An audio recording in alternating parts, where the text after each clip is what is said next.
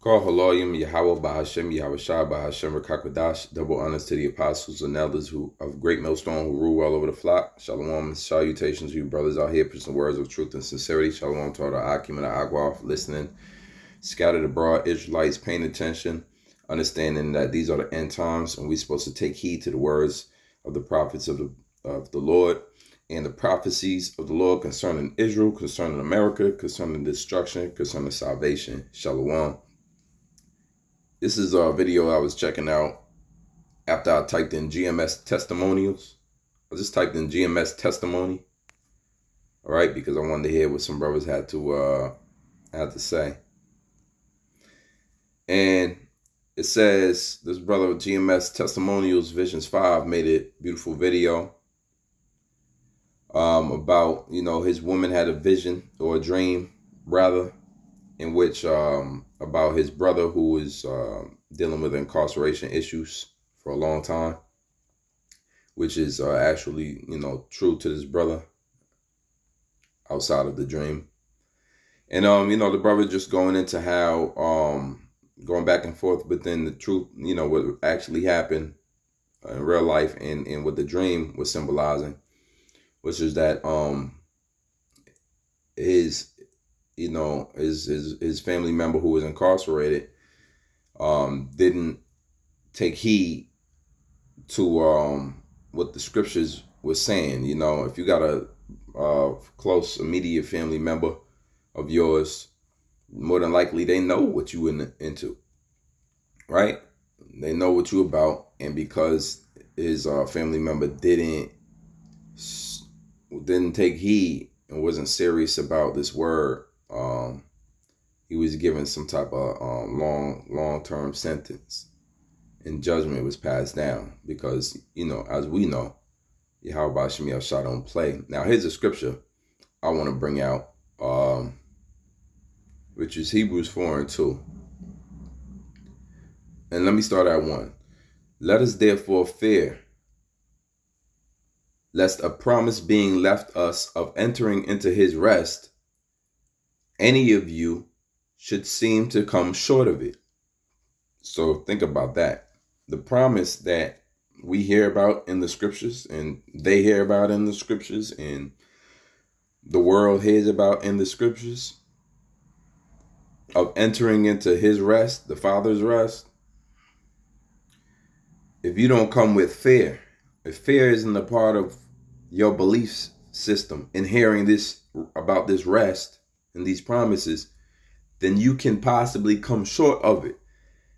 Meaning you can hear about it, but never obtain it. Now that should make you think of an event that happened in the scriptures. But I'll go on and I'll bring out which event that was. But ultimately that right there, this line should make you think of directly of a specific event that happened in the Old Testament, which has a lot to do with that first verse. Verse 2 says, for unto us was the gospel preached. The gospel is the good word. As well as unto them. And so, at this time, Paul was dealing with, Paul came from being a Pharisee, which was a strict sect, which was known as the circumcision. He was of the men who was all about the law and persecuted the church, people preaching of Yahweh Shah in a resurrection, something that they didn't believe in. And then he became, through the spirit of Yahweh Shemiel Shah, he became brought into the fold of the believers, the fold of men who believe in the words and in the promise and have faith, right? So he's talking about, for unto us was the gospel preached, because first the gospel came to the Jews at Jerusalem, and then it was preached unto the Gentiles, which are Israelites that dwelt in other lands, Israelite foreigners. So that's that part right here. So it says, but the word preached did not profit them, not being mixed with faith in them that heard it. But the word preached did not profit them. Lord willing, the video subject is about did not profit them. How does the word not profit them? You know, as a brother's going into his situation with his family member that's incarcerated, and how the word came out to him, and even in the dream the word came out to him, but the brother was just caught up on something else and other things, and then eventually it got to him. Well, that's how it is when this word is preached unto them, but the word preached did not profit them. It says, not being mixed with faith in them that heard it. So that's the bottom line here. If it's not being mixed in with faith, even though you hear it as we heard it, it won't profit you. See, we always get into the fact that there's a spiritual block. Isaiah 6:10. There's a spiritual block where men cannot obtain this truth. The Lord said it wasn't meant for them, but it was meant for you, so that you would hear it, right? And you would believe, and you would repent, and you would return and convert, and you would be saved. But unto them, right? Because you got to come to this word, and when it's mixed with faith, Yahweh said it's like a man that has found a treasure and sold everything he had to obtain this one treasure. It's the faith that causes you to see this truth for treasure and not just another word. See, men always like to bring in other books and other religions and say, well, the Bible is good if you look at it at a story, like, you know, or the Bible is great if you don't see it literally. See, that it doesn't profit them, because it ain't been mixed with faith. When you mix this word with faith, this gospel preached profit you to the point where when it's mixed with faith, and then you have the fear that the promises will come to pass for those that believe, and you won't come short of it. Quick thing I want to show brothers. If you ever get lost with scriptures, this is for the brothers that teach. You hit that tools button, you go down to cross references, and then you'll give you everything you need, or a lot of what you need, which is right on point. I use it all the time. So let's start with that whole circumcision thing I was speaking of. Acts 3:26, unto you first Yahweh raised up his son Yahushua, sent him to bless you, in turning away every one of you from his iniquities.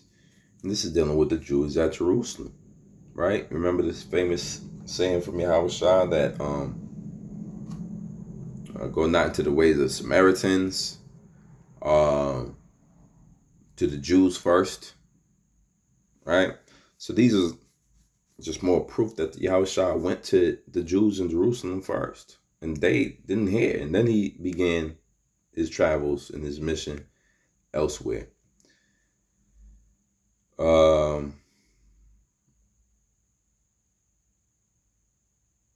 Yeah, let's go on, because I don't want to get too much off the point. Romans 10:16, but they have not all obeyed the gospel. For Isaiah said, Lord, who hath believed our report? So then faith cometh by hearing, and hearing by the word of Yahweh. You hear the word, it's different than any other word you heard. Even though you've been in church all your life, it's still different than any other word you heard. And it's like a yearning to hear more. But the reason why there's no obedience in the others who hear it, because they didn't believe the report. They're not believing it. There's no faith in them. It won't profit them. They're hearing it, but it won't profit them. See, hearing enough isn't enough unless it's mixed with that faith. That faith is what makes it profit you. And we know it needs to be profitable, right? It needs to be profitable. It says, but it needs to be taught first. It says, Romans 2:25, for circumcision verily profiteth. Here's going back to that debate, that long-term debate. Remember, when you read in the the New Testament, it was a great debate, long debate about the circumcision and the uncircumcision, which is what we call today the Gentiles and the natural Gentiles. The Israelite foreigners and the Israelites and the Jews of Jerusalem. There was a great debate going on at that time. You're not circumcised. Your name is, you have a Greek name. You dress like a heathen. That was a great debate. And that man was told by a lot of Jews at Jerusalem that he couldn't worship. He couldn't, this word wasn't for him. And he was excommunicated because he had a Greek name, or his father was a Greek, and whatever. He had certain Greek customs, right? Certain Roman customs. Romans 2:25. And they did this even though the Romans and the Greeks was ruling over them at that time, and they were taking bribes. So it was very hypocritical for those of the circumcision to point out the uncircumcised faults and not their own. And that's why Yahweh ultimately, that's why they wanted to serve him. And they did, because he was exposing their hypocrisy. Romans 2:25, for circumcision verily profiteth, if thou keep the law. But if thou be breaker of the law, thy circumcision is made uncircumcision, which leads to faith, which leads to now that you know you are a breaker of the law, the more laws you understand, the more you understand you can't profit by the circumcision unless you keep all the law. And the fact that you can't keep all the law, well, I can keep most of the law, but that's cool. But you can't keep all the law. The fact that you can't keep all the law means that circumcision is not going to profit you. Now, don't get it twisted. Faith without works is dead. But the works that's talking about is charity. What about the greatest commandment? Love the Most High with all that soul, right? And then do unto others, which is your brothers, as you would them do unto you. Love thy brothers, right? Love your neighbor. And so, which is the whole fulfilling of the whole law. So is how you treat the brotherhood, which is also exercising true worship and true belief in works, in deeds, and ultimately prophesying and teaching, so that the flock and the elect can hear. They got to hear. This word got to be broadcasted. Right? So it says, so we understand now, if you're not coming perfect in the law, the law ain't going to profit you, right? It says, and though I bestowed all my good. So you can come to somebody that practices the law, they all about the law, and teach them about Yahweh Shah. If they don't mix it with faith and they just say, that's great, but the law, I'm going through the law. Y'all can talk that Yahweh Shah talk. I'm gonna just keep on doing the law, because the Old Testament say the law, and we still under the, all right, we are still under the old covenant. That's right. But the Lord is making a new covenant, in which he started already, in which he sent his son. It hasn't been perfected, because we know there's certain promises that come along with turning back and believing on the Lord. Post captivity, we'll be in our full glory. But at this point in time, yeah, some of the curses have been lifted, and that we are returning back to who we are, right? The sinews and the flesh is coming back upon the skin. We can now fellowship together under the vibration of the true name of Yahweh Bashem Yahushua instead of Jesus Christ. We could pray to the true names now. We can turn from the fleshly carnal minds into a spiritual, and walk in the spirit and walk with faith now. That's a blessing that came with getting the name, with getting the understanding of our nationality, with getting the understanding that we cannot keep the law perfectly, and therefore we need to rely on Yahweh Shah, Yahweh Ba'ashem Yahushua Ba'ashem Rakakwadash, in that Holy Spirit that worketh within us daily. Scripture says, renew your minds daily. Right? It says put on the breastplate of hope and salvation and a helmet of salvation. So this thing is heavily faith-based, heavily. And the rewards is for those that believe. And though I bestow all my goods to feed the poor, 1 Corinthians 13 and 3. And though I bestow all my goods to feed the poor, and though I give my body to be burned and have not charity, it profiteth me nothing. See, in the scripture, it don't necessarily tell you about in the Old Testament. There's no law on charity. There's no law on charity. It's not that it wasn't recommended ever in the Old Testament, but there's no law on it. You don't get in trouble for that. You don't have to put a sin offering because you didn't give out of the kindness of your heart. But in the New Testament, you see the value of charity. Scripture tell you charity covered for multitude of sins. That means it's an atonement.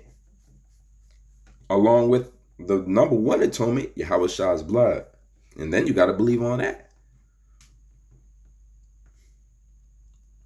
1 Timothy 4 and 8. For bodily exercise profiteth little. We're talking about things that profit you. There is profit in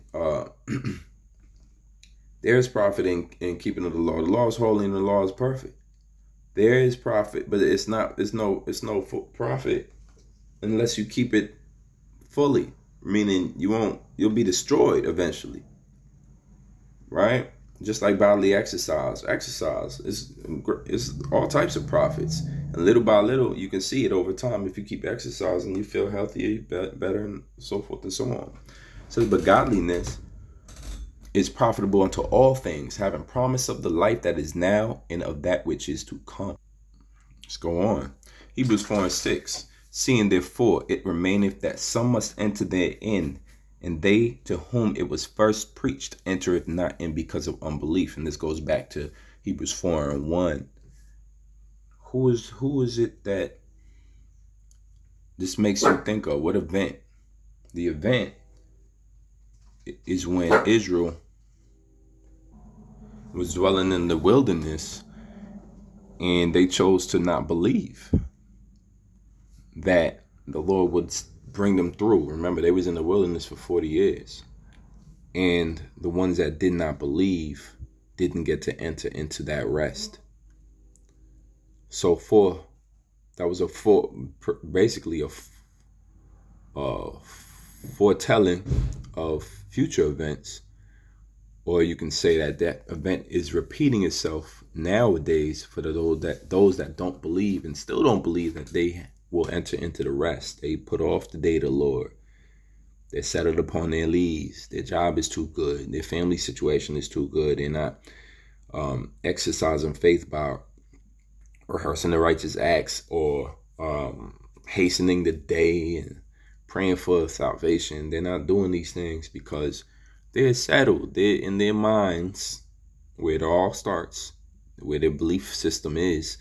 In their minds, they don't need Yahweh anymore. They don't need these promises of rests, or they just don't believe them that they'll be coming in their lifetime. And they have their reasons why they don't. But we who are fervent in this truth and this word mixed with faith have all our reasons why we do believe. It's just that simple. Let every man be persuaded in his own mind. Right? So Hebrews 4 and 6 again, seeing therefore it remaineth that some must enter therein, and they to whom it was first preached entered not in because of unbelief.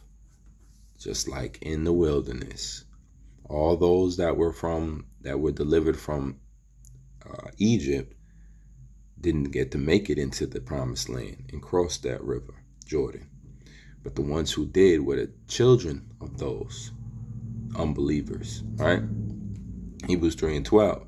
Take heed, brethren, lest there be in any of you an evil heart of unbelief in departing from the living power. You got to take heed, meaning watch, be careful, tread lightly, be observant, be careful, man. Understand that evil heart of unbelief starts in your mind. So now you got to do some Soul searching. Now you got to do some, you got to point the finger back at you for a second and put that magnifying glass on what your thoughts is. And that's the thing about this truth. Why the Apostle Cabal always goes into it. You are your greatest enemy in this truth. You. But it's Esau, I thought. It's you. But it's the nigga. It's you, bro. Because that evil heart of unbelief can start in you. It says, in departing from the living power. And that means everything you worked hard for, just poof, gone. 3:18, and to whom swear he that they should not enter into his rest, but to them that believe not. That's it. Non-believers. So as the brother was bringing out, the story of how, in this beautiful testimony he shared with us, for edification's sake, the brother was bringing out how his family member being in jail now and ultimately being trapped into this system, into this pit of reincarceration and recidivism, which means going right back to jail. You understand now that that's all, even though he was preached the word, it wasn't mixed with faith, and there's a different result for unbelievers than there is for the believers. So belief, oh man, the importance of belief there's no understating the importance of belief. All right, you can't mention belief and faith enough. Hebrews 11:6, but without faith it is impossible to please him. So don't even think about coming back to the Lord without faith. Well, now I know all the laws and I'll just keep them. That's great. What about faith? No, I got the law. All right, well, good. You'll be the exact, example of what not to do very soon. It says, for he that cometh to Yahweh must believe that he is, and that he is a rewarder of them that diligently seek him. So we tell brothers to diligently seek the Lord for your reward, which is that rest that you can enter in, because he promised it to the believers. That's it. 1 Thessalonians 1:5, for our gospel came not unto you in word only, but also in power and in the Holy Spirit. So that's that faith, where that faith is coming from. And the Apostle Tahar mentioned recently in the video, the Holy Spirit is the angels, man, working on your minds, that you can believe. That's why it's a power, because it's a power behind what's happening. It's not just a word and then chemical reaction in your brain. This can't be scientifically broken down, while some men start believing and others don't. At the same word. And in much assurance, as ye know what manner of men we were among you for your sake.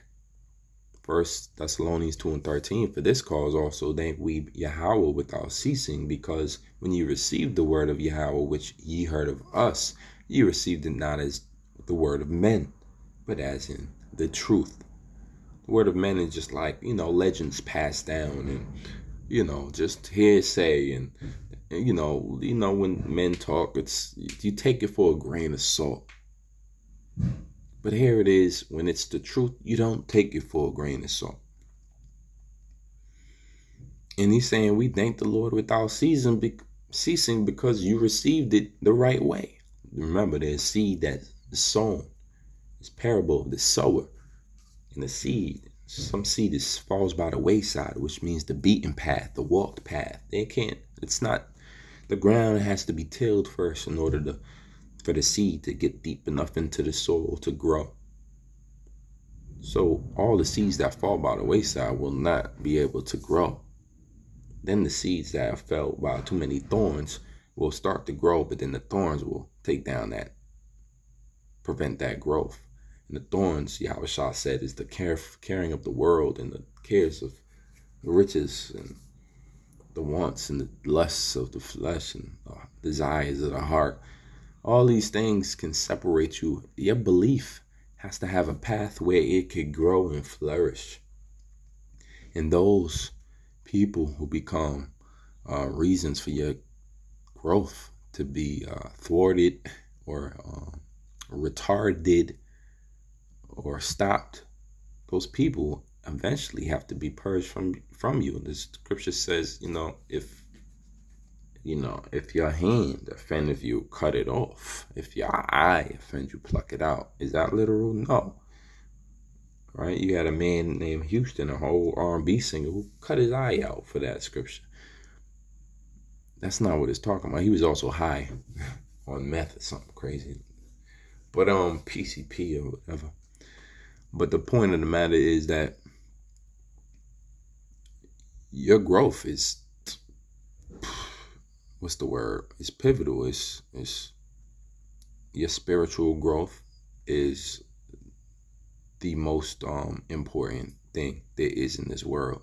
It's to continue to grow spiritually. Everything else has to be adjusted. Every other part of your life. Your career, your mama and them, family members, everything has to make way for your spiritual growth, because there is a reward that you are seeking from the moment you started on this path, that the Lord opened up your mind to. Who just plays a video game and cuts it off right before you win? It says, but as it is in truth, the word of Yahweh, which effectually worketh also in you that believe, in the effectual working. Effectual man at great effect completely. The effectual working is like a divine confidence that the Lord gives you, and competence in his word. And he helps you. He's working with you. If you could just imagine that the Lord just giving you support by way of angels, just moving things out of your way and keeping you aligned and giving you this confident spirit and a strong spirit to be able to fight and ward off demonic demons of unbelief. Well, if you don't believe that's working on you, think again, because the Lord gives you the tools that you need to accomplish these things. You are not alone. I am here with you, like MJ said. 2 Thessalonians 2:12, that they all might be damned who believe not the truth, but had pleasure in unrighteousness. And that's what we're talking about. Because you can't talk about believing, not believing, in the pleasures in unrighteousness. You can't say one without the other. Usually the reason for them not believing is they have pleasure in unrighteousness. As his brother was going into again in the beautiful testimony he shared. In the vision, in the dream, I believe his brother had a thing for a woman that was not his. It was betrothed to a woman of someone else's. And he couldn't let that go, even though he knew what it would cost. Pleasure in unrighteousness is usually the thing that defeats believing in the truth. Is one or the other. You can't have both. That's what the hypocrites had, but you can't have both. But we are bound to give thanks always to Yahweh for you, brethren, beloved of the Lord, because Yahweh hath from the beginning chosen you to salvation through sanctification of the Spirit and belief of the truth. He chose you to salvation. Don't get it twisted. We here for deliverance out of this thorough war. But it says through sanctification, meaning to sanctify means to make holy. It says sanctification, or its verb, sanctify, literally means to set apart for special use or purpose. That is, to make holy or sacred, from the Latin sanctus, made holy, as a vessel full of this Holy Spirit. So imagine that, you're filling up a vessel with the Holy Spirit. That's us. It says sanctification of the Spirit and belief of the truth. So we're vessels filled up to the brim with the belief in this truth, with the Spirit of the Lord, and with faith. Now, how can you move the same you've been moving when you wasn't filled with that before? You filled with that now. You didn't have that before. It says, wherefore, this is James 1:21, last precept. Wherefore lay apart all filthiness. Once again, the pleasures of unrighteousness. There's no room for that no more. See, you are a vessel that's been purged, that's been washed with the word, cleansed, sanctified, made holy, separated for special purpose and use, filled with the word of the Lord. You filled with the Spirit. There's no more room for filthiness and superfluity of naughtiness. Right? Which anything that's superfluity is an unnecessary or excessive large amount of something. Yeah. What's that something? Naughtiness. And we know naughty, right? That's not a word usually describes older people, but it just means this: bad behavior. When someone does not do what they are told to do. These are grown naughty men. These are grown naughty women. They naughty. And they filled with the naughtiness. These are children, man. These are grown kids. Nas made a song called Second Childhood. Better believe it. They filled. There are vessels filled with that. And we are vessels filled with the Spirit of the Lord because there was a sanctification process. The Lord set us aside, cleaned us, washed us, made us like chaste virgins with our minds because he took all of that nonsense out of our minds. All that naughtiness that we had and filthiness that we had, he poured it out, washed it, and then poured in the Spirit of the Lord, which is a spirit that believes in the truth, which is the word of God. It says, to receive with meekness the engrafted word, which is able to save your soul. So that's what we did. Lay aside the filthiness and receive with meekness the grafted word that is able to save your souls. In the NLT it says, so get rid of all the filth and evil in your lives and humbly accept the word God has planted in your hearts, for it has power to save your souls. NIV says, therefore get rid of all moral filth and evil that is so prevalent and humbly accept the word planted in you, which can save you. So Lord willing, this video is edifying. Shalom to the brother again for the beautiful testimonial. This is where you can find it, GMS Testimonials Visions 5. Shalom to all the Akim and Aqua for listening. Double honors to my teachers and apostles of Great Millstone and the bishops of Connecticut, elder bishops. And shalom until next time. DTA, Abba Ball. And call me Sha'ala. Shalom.